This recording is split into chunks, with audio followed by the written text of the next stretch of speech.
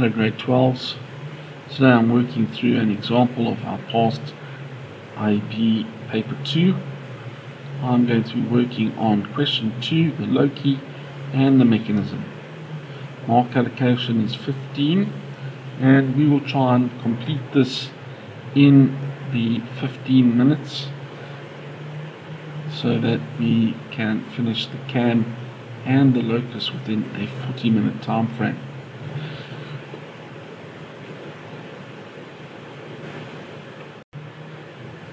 Here is my example. Now again, there are similar shapes that they have given. They have got a circle that is rotating clockwise, so we can get some marks on the board here by saying that that is rotating clockwise. We've put the direction arrow in. Secondly, because the whole purpose of a locus is to work out what the shape will look like as it rotates, we would be putting in divisions for each point here. On this side, we've got the semicircle. There's the clue and hint that they've given us. And then we've got the rod that's going to change position each division that it moves. And we then are trying to work out where this end point will be, point P.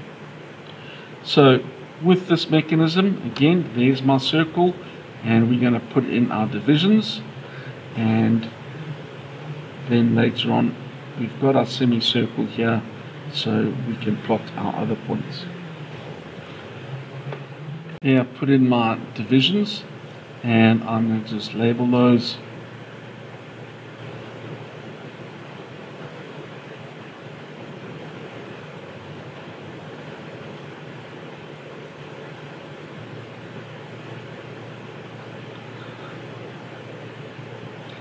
Now it doesn't matter which direction you really label them.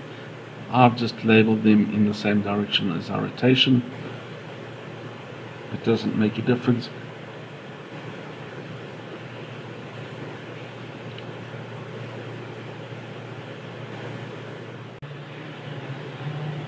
Put in your start time.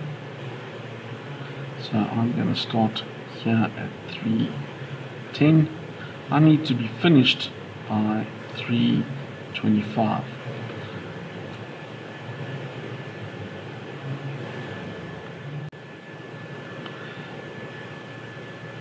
What I want to do is take my compass and set my compass to my distance of BC.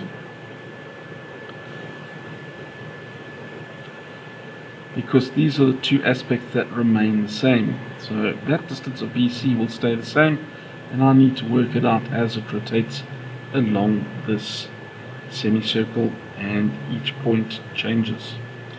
So my first point here is point 1, so what I'm going to do is take my compass and mark off, and here would give me point B1. Now I'm going to just check the distance here of point P to C, and when I check that distance is 35. So what I'm going to do now is line up B1 with C1 and then extend it 35.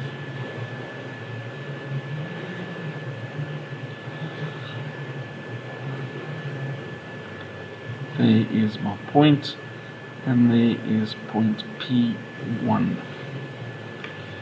Next, I repeat the process. So I go to point 2 and I mark off point 2, label point P2. I then draw the line from 2 to C2 and I extended that distance of 35.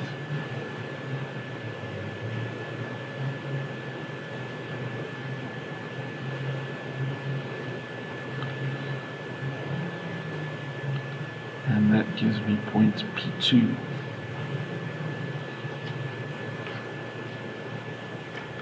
I repeat the process for my next point 3. There's point 3.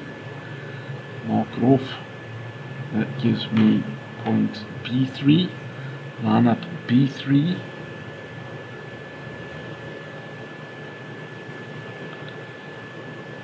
to C3 and then extend it 35. And that gives me point P3. Go to point 4. Mark off point B4. Line up point B4 with C4. Draw the line and extend it that distance of 35, and that gives me point P4.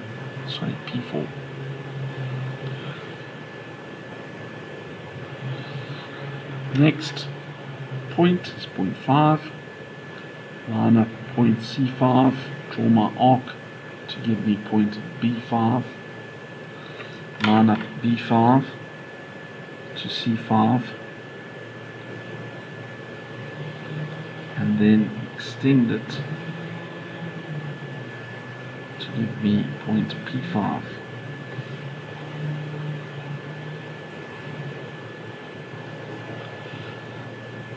There is point 6.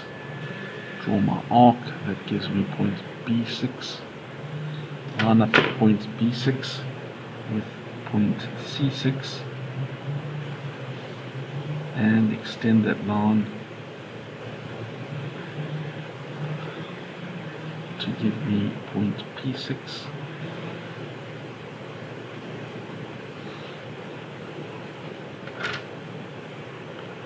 Point 7, mark off where B7 is, join up the line from B7 to C7 and then extend it 35, and where that point is gives me point P7. Point 8, draw my arc, that gives me point B8. Join line B8 with C8. Extend that line, and that gives me P8. And this is the highest point, I think. P9. Sorry, that's B9. Line it up with C9 and extend it 35, giving me point P9.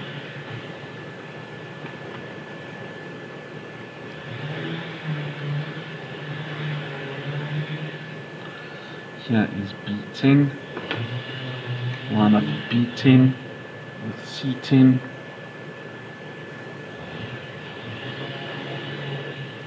Extend it to 35. And it is P10. My last point here is 11. There is B11. Join up B11 with C11 and extend your point 35. There is P11. So if we check our points, there is P0 and P12. Here is P1, P2, P3, P4, P5, 6, 7, 8, 9, 10, 11, and back to the start point. Now if you've got a French curve or flexi curve, that would be a nice way to join them. Otherwise, try and get a nice curve and draw that in freehand.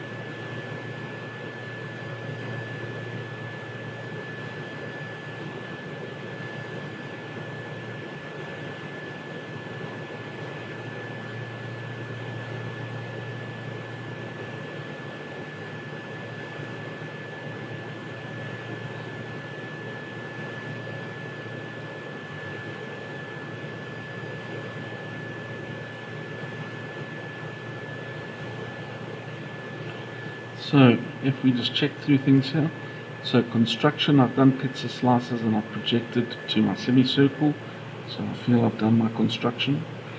I've plotted my 11 points, and have I drawn my locus? Yes. And there is my answer for the 2022 IEB final. The mechanism, my finish time here is 3:18. So I have saved 7 minutes that I can hopefully use in another drawing.